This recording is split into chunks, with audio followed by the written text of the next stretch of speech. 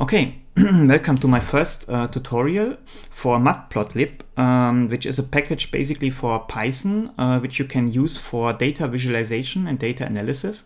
So I'm not using it so much myself because most of the time I'm programming in C++, and then I'm also using root, which you can also use with Python, by the way, as I have shown in one of my root tutorials with the package pyroot.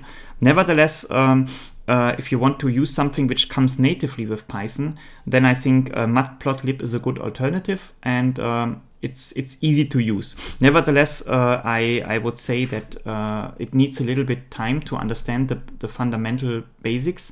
So this is the reason why I decided to make this tutorial series now. And in the first part, in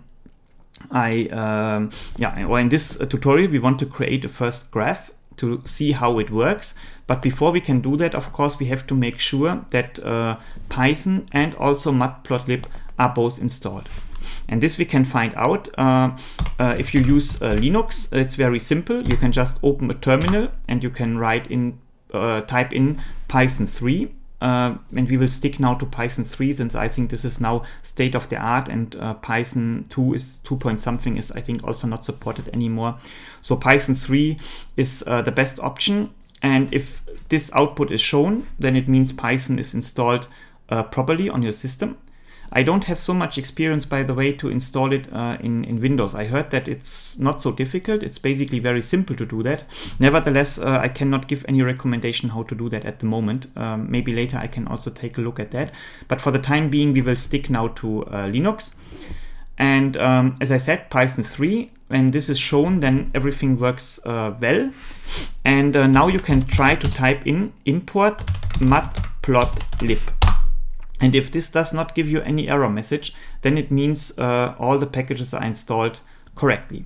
If an error message is coming, like matplotlib cannot be found, for example, then you have to install it. And for that purpose, you can either, if you use Debian or Ubuntu-based system, like I'm using Linux Mint, for example, you can use the Debian package manager in order to install that. So what you can write here, sudo apt install Python 3 if you have not installed it so far for the installation of Python 3, and Python 3 matplotlib. And when you do that installation, then both packages are installed and you can use Python and Matplotlib. Nevertheless, for me it was installed already, so it will not install anything. But I think you can imagine how the output will look like then. If you don't have a Debian based system and you still want to install it, either I think you can maybe download it manually, or you can use the Python install manager for packages. And this could be done, for example, by just typing pip3 install and then matplotlib. And when you do that, then it should start the installation. I can do this, and as you can see, it starts the installation. However, I will interrupt it now because it would create maybe some confusion in my system if I'm installing it locally, another package. I think you can also do that with sudo, and then it will install it globally, but I prefer basically to install these packages then locally, so you can use them and you can uninstall them also easier. Nevertheless, I'm usually trying to install everything via the built-in package manager, so it's more convenient, I think. Okay, so now we have made sure that everything is installed correctly, so we can start now with our first tutorial. And for that, I will create a new directory, which I call maybe Python. Yeah, which is also not existing until now. And then I will create here inside this folder, I will create a new file. Let's call it tutorial1.python. Okay, and then the only thing which we have to do, as I said, we have to import matplotlib. And what we need from that is is pyplot. Yeah, this is the basically the thing which we use later for plotting. And in order not to write it all the time complete, we can write it as plt. So then later we can just use this abbreviation for accessing pyplot. Okay. And now definitely we have to define first something which we want to plot. So we can just define 2 arrays for the time being as an easy case. So we can write, or basically these are lists, not arrays. So we can write 1, 2, 3, 4, 5, for example, for x, and then we can create another one which we call then maybe y, and write here 1, 4, 9, 16, 25. So as you can see, we have just created a quadratic dependency now of x and y. So and now in the next step, the only thing which we have to do in order to create our graph, this is the easiest way how to do that, is just to write plt plot and then xy. More in principle you don't have to do.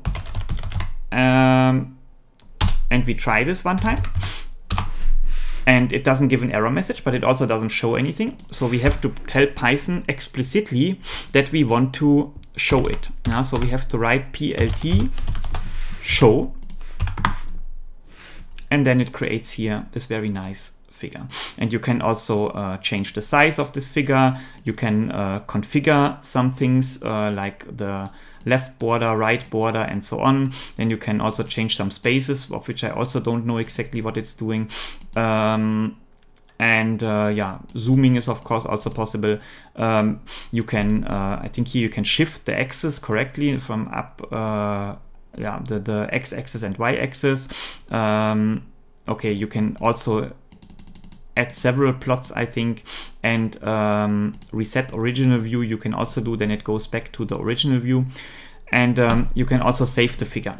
However, when you create a bunch of figures, not only one, but maybe 10, then it's, instead of looking all of them in Python directly, what I normally do, I don't show them directly, but I write here plt save fig, and then for example, okay, let's call it tutorial1.png. And then when I start this, it doesn't show any output, but as you can see here, it creates a new file, tutorial1.png, and then it's saved automatically. Later I will also show how to change the label size and all that, but maybe there will be a few videos in this short tutorial series available. I will also then later explain how to create, for example, histograms, how to show images for using maybe 2-dimensional histograms, and so on. There are many options which you can have with that. So plt show. Okay, for the time being, we can also do both basically. So it will create a PNG file and also show the graph. Yeah, okay. This is, as I said, one way how to do it. Another way is, for example, if you want to change the figure size, you can write here fig plt figure. So you basically create a canvas manually, you can say, similar to canvas in root, I guess. And then you can here use that parameter fig size, and you can tell then Matplotlib how many units in x and y direction the figure size should be. So you can write, for example, fig size 79. And yeah, we can try this one time only to see what happens. And you see now we are going 9 units in y direction, 7 in x direction. So the picture is, yeah, the scale of the different axes changes by that. Okay. So I think this is in principle everything. What we can also do very simple here, after we have defined the plot, we can maybe give some label names, for example x and y. So we get now the axis for the labels for the x and y axis, and maybe we can also give another title for the plot. So we can write plt title, and we just call it maybe test graph. and now we run it, and you can see here the labels are there.